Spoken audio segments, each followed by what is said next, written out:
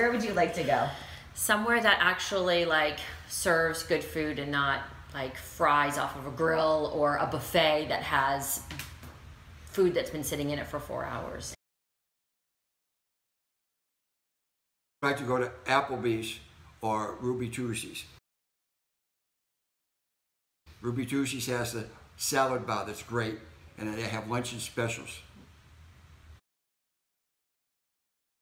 that are good. Yesterday you were talking a burger for like 15 minutes. That's down at Chili's.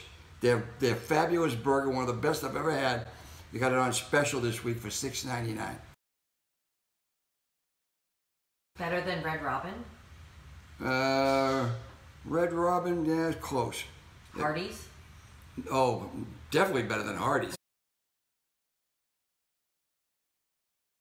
I thought that was your favorite burger. No, no way.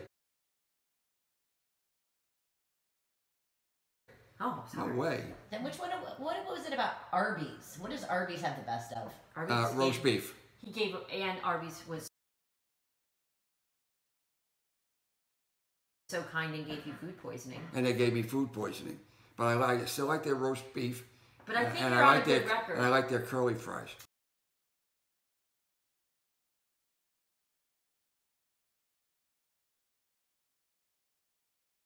When you eat fast food 9 out of 10 times and you've only gotten sick once, it's not bad. That's not bad. That's not bad. Not bad odds. I mean, And my favorite breakfast place right now is Waffle House.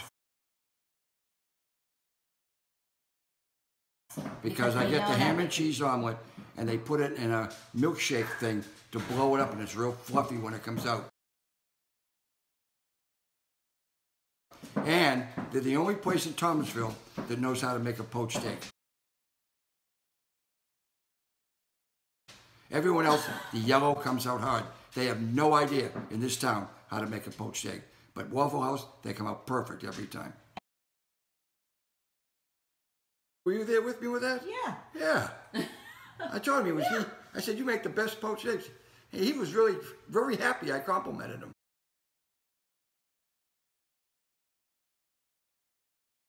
Those short order cooks, they like their compliments. Okay, so where are we going?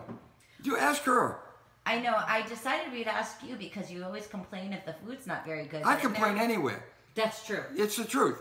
Nothing comes out perfect for me. There always has to be very thing. Either there's not enough ice, you got the lemon, but you asked for no lemon. Yeah, I asked for. Or you asked for the jalapenos, extra jalapenos, and they didn't bring them to you in the right amount of time. Oh, and my favorite The soup isn't hot enough. The soup not being hot enough is a major issue. That's a major around issue. Here. And now that it's winter, I don't like my soup coming out cold. I like it hot.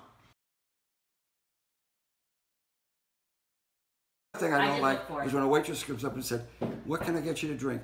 Ice water, no lemon, and it comes with lemon. That tells me she's not paying attention. She'll probably screw up my order too.